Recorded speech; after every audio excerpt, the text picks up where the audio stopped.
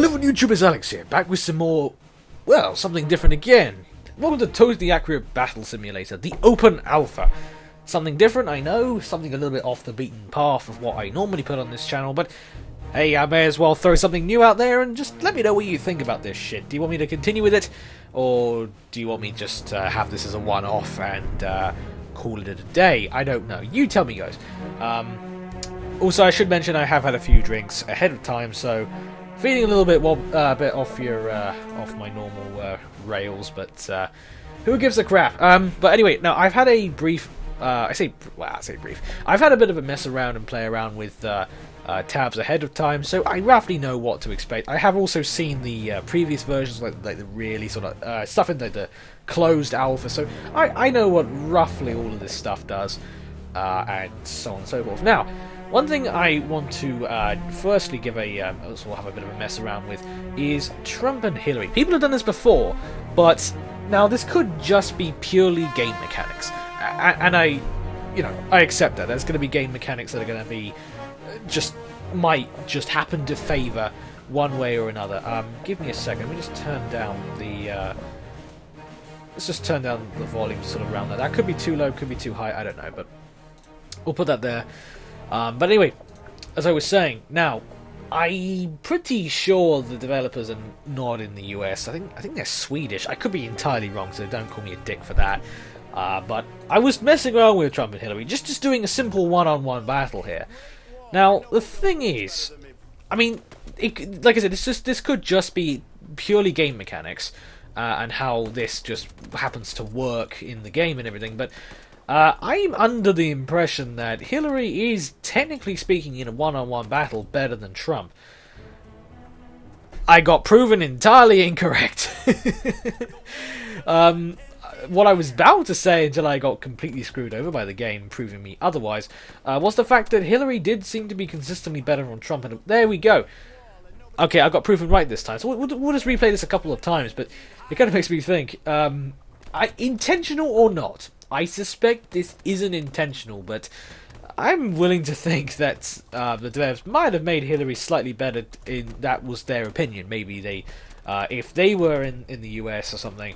Okay, Trump won that time, so best out of 5. But maybe that's what they were thinking. Maybe the devs just preferred Hillary over Trump if they could have their say. If you want to know my stance on the thing. Well, I don't really. Let's just say I'm not going to disclose that information for the simple reason of I want to remain the neutral party here. I respect the fact that, okay, that was probably unfair on Hillary's side just because Trump pushed her into a wall. But I would like to remain neutral in this, in the whole debate. I mean, I'm from the UK, as you guys should be aware of, but it doesn't matter. You know, Trump got elected, and I couldn't care less. You know. Well, good for him. Let's hope he doesn't screw up the country. So we'll go on for that. Anyway, let's have a bit of a mess around with some different troops here. Now, one thing I often did, at least when I was messing around, was if I can actually remember who's who in this particular thing here. Now, it's a little bit difficult to do this, but I often do the whole shield and spears thing. And this was something you could do in the old version of the game, which was very effective. Now, I would say the thing with spears now is they do move a little bit faster than the shields, but that doesn't seem to be too much of a problem all the time. But like this kind of formation is well, something you would expect the Vikings to do. Now, speaking of Vikings, let's actually just put a bunch of them in. We'll just have a simple battle here with maybe a couple in the back there. Okay, so we'll try this. Even or not, I wish they would hold the spears up a little bit, but regardless, that is quite the clash of titans here. No, not really. Let's see who wins in this battle. I don't know. I'm literally just messing around here, guys. But if you want me to actually do something more consistent, maybe even some user suggestions, I don't know. Looks like the Vikings are actually going to win. They do by actually a good amount. So, okay, line of Vikings and. We might have a couple more on this side. I know the money is a bit different, but you know how this goes. It's interesting. The spears don't actually spear the Vikings dead in the gut, it seems. But They are quite impressive. Like, they just seem to just roll through. But yeah, so it looks like the Vikings have won again. Speaking of more about the Vikings, let's simply have maybe 4 of the giant dudes. I love these guys. These giant, like these. You know what this kind of reminds me of? Like, I'm thinking like giant men. Hagrid comes to mind. Like, imagine Hagrid from Harry Potter, but he had a giant axe instead. So even though there's less men for the people to kill, I don't know. This is going to. Ooh, there's actually only one left. Oh, okay. There's one guy still flailing around. Looks like the Blues will probably win, but don't know. Quite interesting. I heard some news about the Super Peasant, about how that was well, that's brutal. About how he's meant to be a bit changed and be a lot more like Superman. So that's going to be interesting. So Super Peasant at the moment doesn't do a lot. Is this one freaking axe guy going to? No. Okay, so there was actually a couple of shields left. Okay, so I stand corrected. But you know what the simplest method to deal with this kind of formation? Literally just have a couple barrel rollers and some headbutters in the back. This is the only problem. Like, since the introduction of the barrel rollers, like, it literally just makes any kind of shield formation like this entirely pointless. But they actually did survive a bit, so let's see. So, oh, what is this? What is the insanity? Like, no, actually, you know what the headbutters remind me of? They remind me of the iron helmet from Skyrim, but instead of the Dragonborn using it and everything, basically, yeah, the Dragonborn was like, I'm just going to use my head and the spikes on my helmet. I actually stand corrected. It does look like it is going to be a blue victory. Wait, who's left? Who's left? Oh, there's always the one headbutter that's like stuck behind the wall. So, surprisingly, they didn't actually kill, like, the barrel rollers didn't actually finish the job, so let's just have, like, a small line of archers to deal with the stragglers. But barrel rollers, that's just a bit stupid. But since the introduction, yeah, I was going to say, that would have been a clean victory, but yeah, barrel rollers just make any kind of line formation with shields like this basically pointless.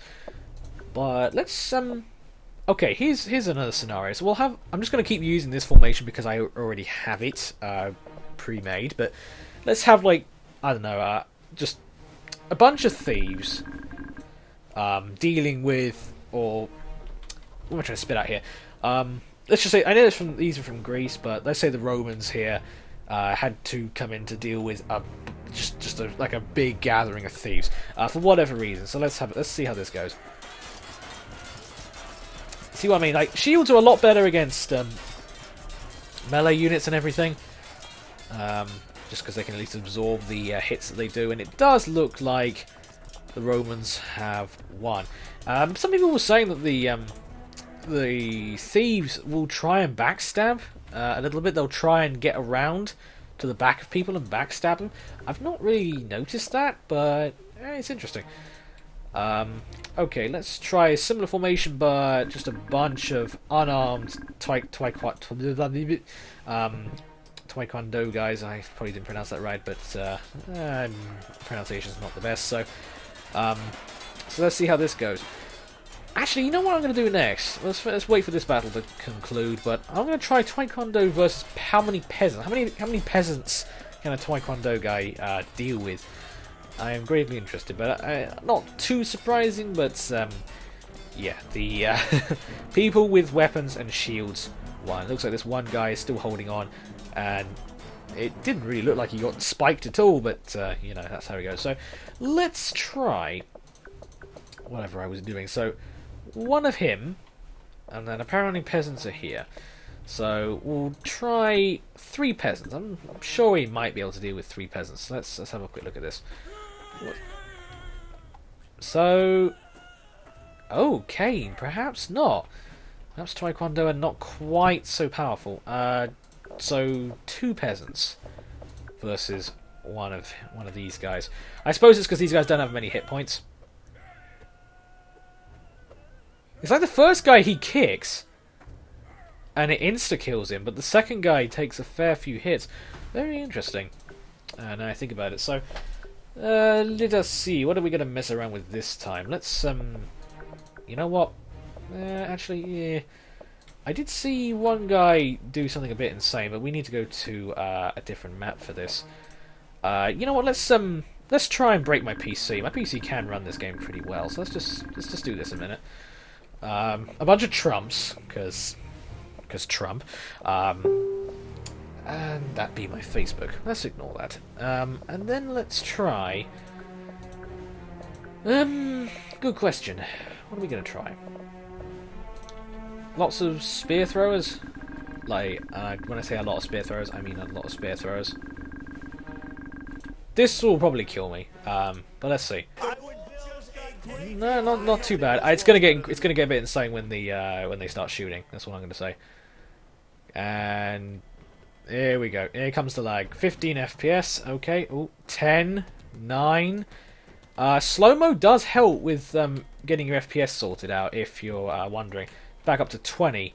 If I have it off of slow-mo, I'm down to like 6. So we have to run this on slow-mo. I'm pretty sure the trumps will just clean up here. Spear throwers. As much as I would like to like them, it's a good concept of a troop, but yeah, that wasn't really going to work. Okay, so let's move all those spear throwers. We need a bit more of a challenge. Okay, let's try, because M16s are kind of OP for the knockback that they do. So let's try 3, 4, 5, 6, 7.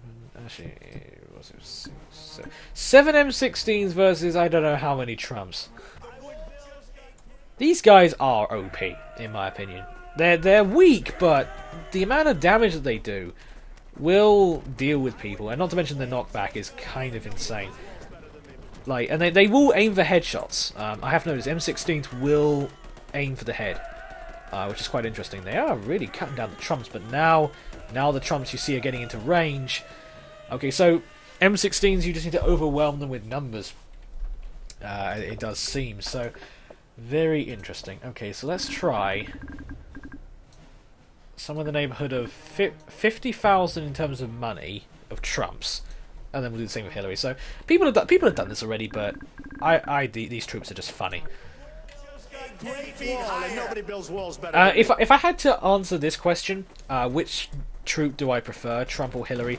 Literally just looking from a gameplay standpoint. This has nothing to do with my personal opinions on the two candidates, but if I had to pick which is the most interesting in terms of a troop in the game, Trump is definitely he's just funny. Like he's probably because he does this. He builds freaking walls. I mean, what? There is no troop that does that, and you know what? Surprisingly, Hillary is going to win. I suppose it kind of does prove a point that I'm pretty sure the devs made Hillary slightly better than Trump, perhaps to indicate their personal opinion. But no, Trump is just the more interesting, in my opinion, of the troops in the game. But I mean, Hillary is pretty much a ninja master with 5 times the health. Although I got to admit, Trump does look pretty cool with the double AKs. If only he had a bit more accuracy and range, maybe. But then again, if you're dual-wielding AKs, I don't think you're going to be the most accurate person in the world. And I swear he loves building walls. That is certainly amusing. So, who's going to win this? It's 2 on 2. 1 on 2.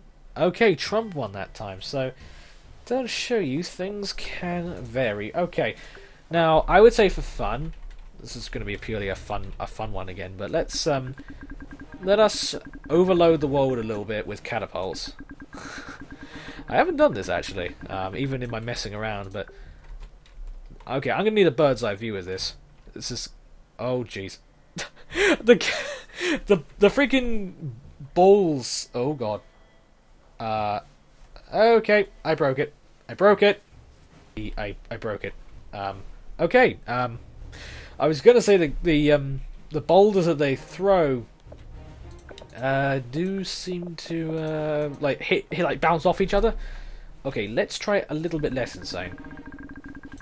We'll do a line of cannons each. Maybe get a similar amount of money. Okay, there's definitely a lot more on blue, but this is for fun. Cannons! This will be interesting. Let's get a good view on them, even though that doesn't look okay then. And oh god, that's a lot of cannon fire.